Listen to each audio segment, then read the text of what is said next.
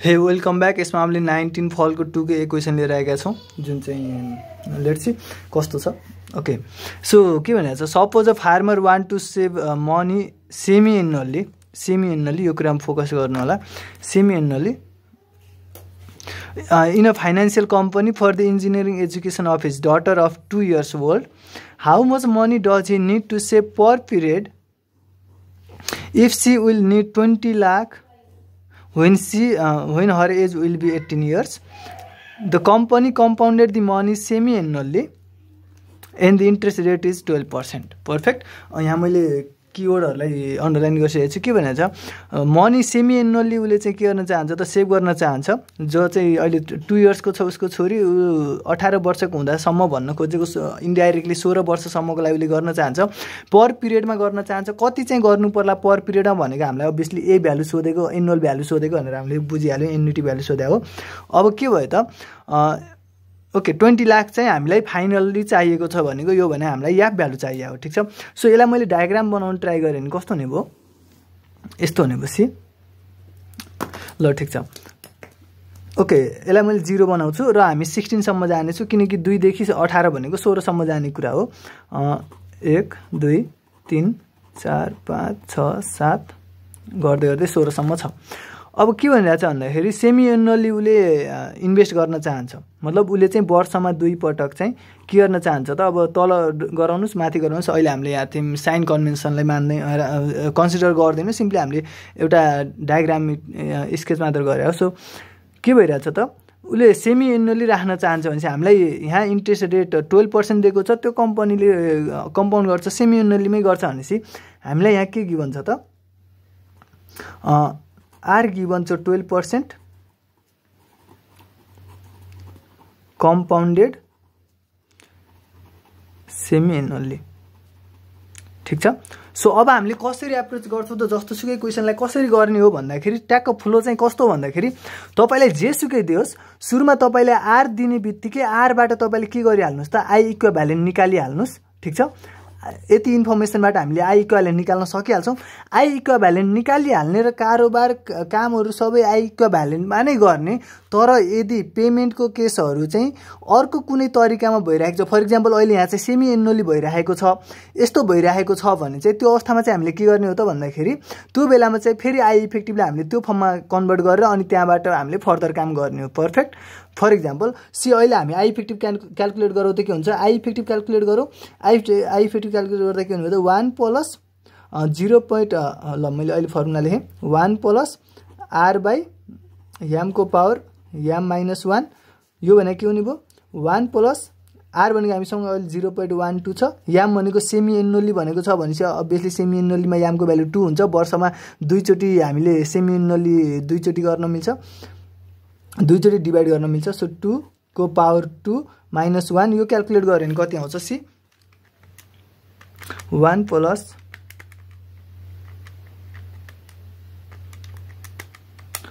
0.1236 आएको छ, 0.1236 आएको छ। ठीक छ यहाँसम्म।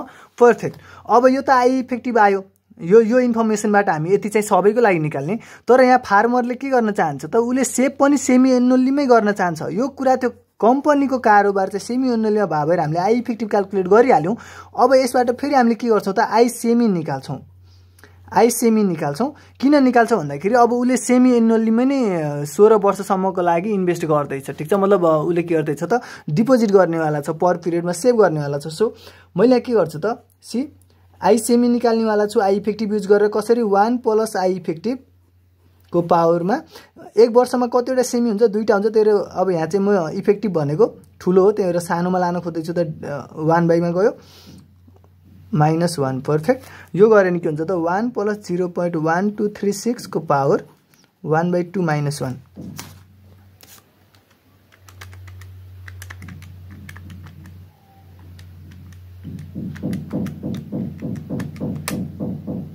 कति आयो त, 0.06 आएको छ। ठीक छ। Okay perfect. सेम काम गरेको 1/2 नै 0.5 हो यहाँसम्म। ठीक छ।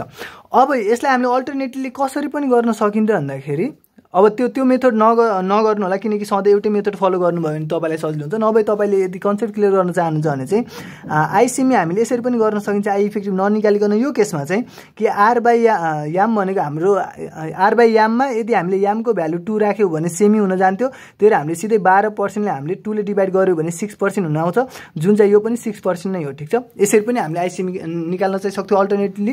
यो चाहिँ अल्टरनेटली पर्फेक्ट। अब यसरी आइसिमी आइसकेपछि अब हामीले गर्नुपर्ने काम के हो त? हामीलाई सोधेको यसले के हो त?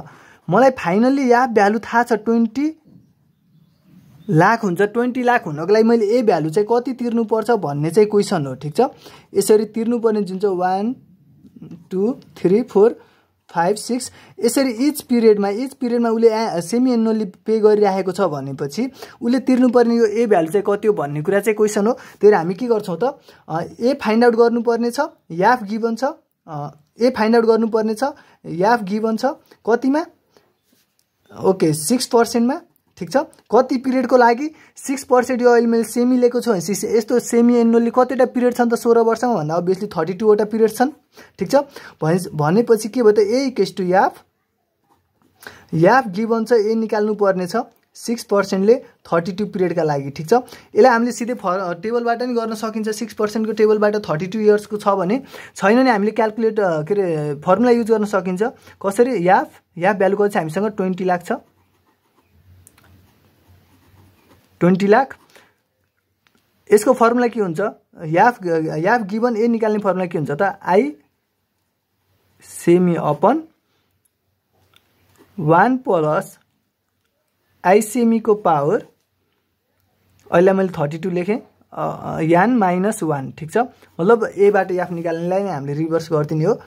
20 लाख 0.06 बाई 1 प्लस 0.06 को पावर 32 माइनस 1। ठिक छ, पर्फेक्ट। अब यसलाई हामीले क्याल्कुलेट गरौँ कति आउँछ।